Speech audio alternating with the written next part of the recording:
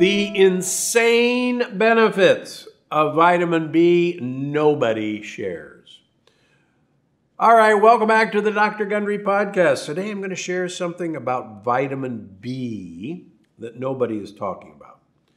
There's a good chance that your oral multi-B vitamin is a total waste of money. That's right, a total waste of money. And there's a 100% chance that your vitamin B12 shot is a total waste of money. That's right, a total waste of money. How can I be so sure about all this? Well, first of all, if you're part of the 50% of people who carry one or more of the mutations of the MTHFR gene, and if you say that out loud, we will bleep you from network television. And as I tell my patients, it's the mother effer gene, and that's how to remember it. You can take all the B vitamins in the world, and you will not convert particularly vitamin B12 and folic acid into their active forms because you lack enzymes that convert these B vitamins into their active methylated forms. So you can keep swallowing them, but they're not going to do you any good. Additionally, surprising number of people need a receptor in the lower part of their intestines called intrinsic factor that's necessary to absorb methyl B12 into your gut. And if you don't have intrinsic factor, and I'm always amazed how many people don't have intrinsic factor, you can swallow vitamin B12. You can even swallow the active form of vitamin B12, methylcobalamin, and you still won't have any B12 in your bloodstream. Now, how do you know if you have one of these mutations? Well, you can get a blood test. You can get a gene test to see if you carry one of these mutations. But here's an interesting, easy way. There's strong evidence that people who carry one or more of these mutations have either a strong personal history or a strong family history of anxiety, depression, ADHD, bipolar, schizophrenia, drug abuse, alcohol abuse, and suicide tendencies. Now, there are other reasons for these conditions. But when we look at family trees, it's amazing how well this mutation correlates with those symptoms in my patients. Interestingly, most successful people that I know, and I take care of a large number of successful monetarily or otherwise successful individuals, all of them carry this mutation, almost 100%. And that's because many successful people have attention deficit disorder that they recognize usually fairly early in life and used it as a powerful tool to focus their attention on something they were interested in and realize how easily they could be distracted from something they shouldn't be interested in, and harness that power. So if you're a creative individual, if you come from a family of a history of anxiety and depression, there's pretty good odds that you carry one or more of these mutations. Now, what do you do about it? Well, that's the good news. You can get methyl B12 and methylfolate as supplements. Now here's the trick that's so interesting. I mentioned that many people don't have the ability to absorb even the right kind of methyl B12 because they lack intrinsic factor. But you can bypass that whole system by putting methyl B12 under your tongue, sublingual. And many people sell sublingual methyl B12 tablets. Costco does, for example. There are many places online to get sublingual dots of methyl B12 and combined methylfolate.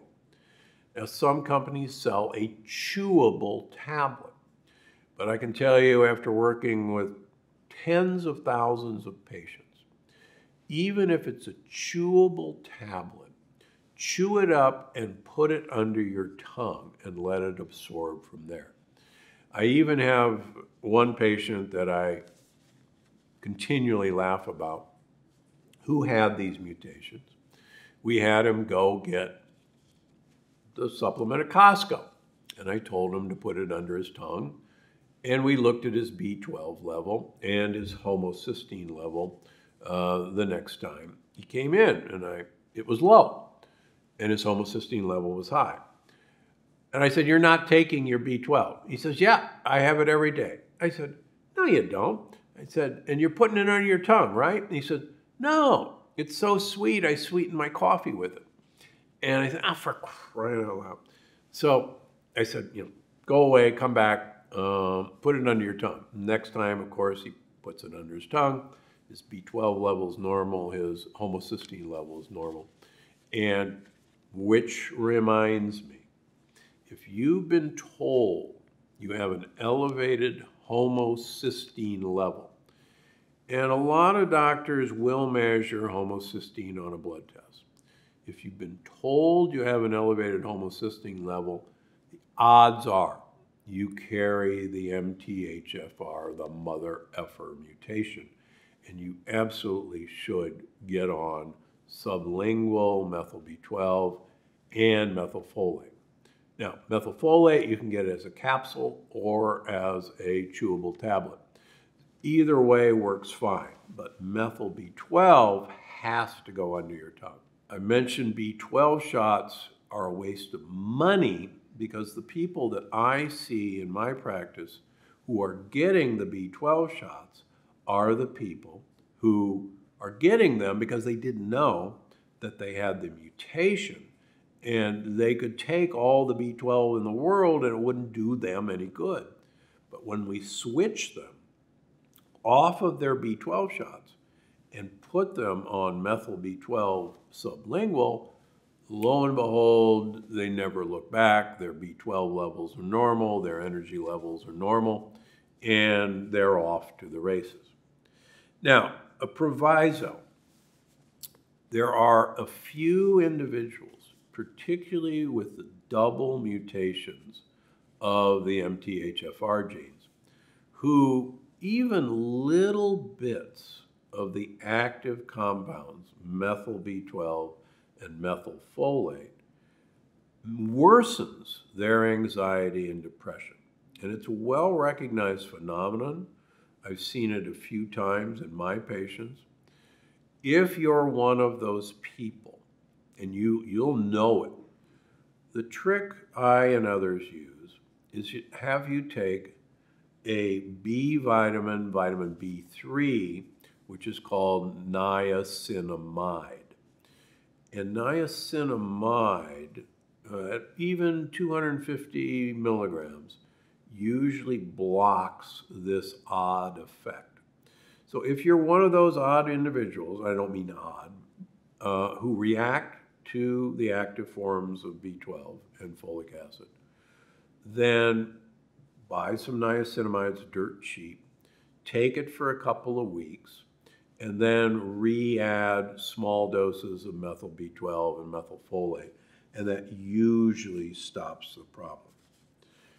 Now, these vitamins are not a substitute for good mental health care, but they are remarkable in many people, including some children who've had real ADHD disability in school, getting small amounts of methylfolate and methyl B12 into them has made a remarkable difference in my practice. But check with your family physician, check with a mental health care practitioner. Get yourself some of the chewable tablets, put it under your tongue. They have liquid drops. Those are great options. Lastly, B vitamins in general. If I had one class of vitamins that bother women's stomachs the most, it's the B vitamins. And many women, just to a person, say B vitamins really upset my stomach. That's why you're much better off getting a methyl B12 and methylfolate available as a chewable tablet and putting it under your tongue, and you'll eliminate that possibility. There are plenty of other B vitamins that won't bother your stomach. Vitamin B7, biotin, which helps skin, hair, and nails, won't bother the stomach. You can get it in drop form. You can get it in capsule form. So there's ways around all of this. But the important thing is Bs are not the miraculous thing you think they are, because 50% of us can't utilize vitamin B12 and folic acid effectively because of this mother effer gene. And even if you don't have the mother effer gene, quite frankly, methyl B12 and methylfolate will not hurt you, and they don't call them the energy vitamins for nothing. You're definitely going to want to see this one. Shiitake mushrooms. Easy to find now in most grocery stores. They're packed with a polysaccharide called beta-glucan, which is number one, great for gut health, but number two, has been associated with reducing cholesterol levels in people who take beta-glucan.